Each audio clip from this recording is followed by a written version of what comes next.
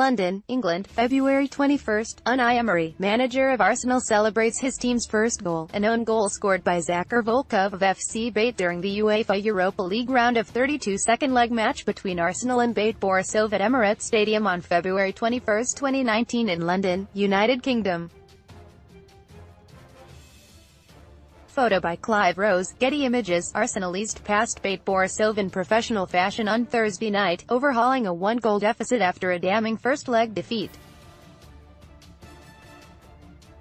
The disparity in quality was clear, but it was still a fine performance from the Gunners, who needed to be alert and creative to ensure the victory and see themselves into the final 16 of a very winnable competition. Find the latest episode of The Pain in the Arsenal podcast here. Huddersfield, abuse and a difficult question. Here are 5 things we learned from the 3-0 win. London, England, February 21. Nemanja Milic of FC BATE is challenged by Nacho Monreal of Arsenal during the UEFA Europa League Round of 32 second leg match between Arsenal and BATE Borisov at Emirates Stadium on February 21, 2019 in London, United Kingdom. Photo by Clive Rose, Getty Images. 5. Kolasinac, Maitland-Niles not trusted. Unai Emery switched to a 4-2-3-1 formation, playing with a flat back 4 and 1 centre forward. It is no surprise that Arsenal immediately looked more balanced, cohesive. But the shape comprises 2 traditional fullbacks, rather than the hybrid wing-back roles of the 3-4-3 or 3-5-2 that had been utilised in recent weeks. Want your voice heard? Join the pain in the Arsenal team. Write for us. At both positions, Emery made changes, dropping Sead Kolasinac for Nacho Monreal on the left and swapping Ainsley Maitland-Niles for the much-maligned Stefan Lichtsteiner on the right.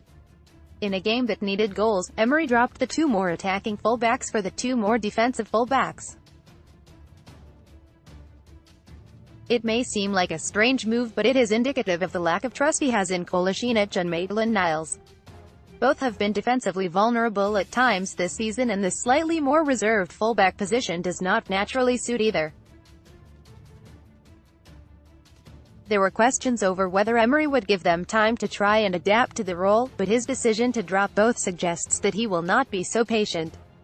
Arsenal were still able to attack well through the fullback areas, so it didn't hurt them all that much, but the team selection was telling for the potential futures of Maitland-Niles and Kolasinac.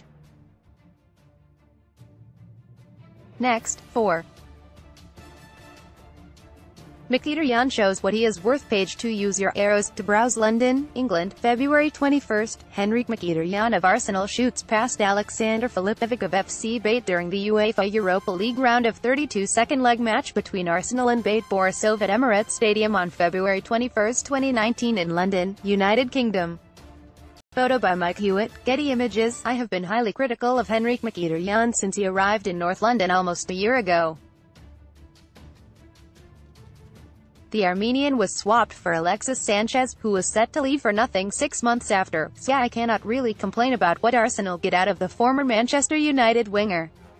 Nevertheless, for the most part, he has not delivered on expectation over the past year. But that changed here. Now, let me be clear.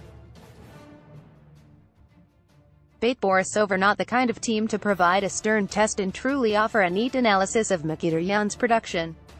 But you can only play what is in front of you, and Mkhitaryan was perhaps the Gunners' most influential attacking player. He created 4 chances, completed 100% of his dribbles, and whipped in numerous crosses into the 6-yard box that caused serious difficulty for the Borisov defense. He was busy, creative, direct with the ball at his feet. This is what I wanted to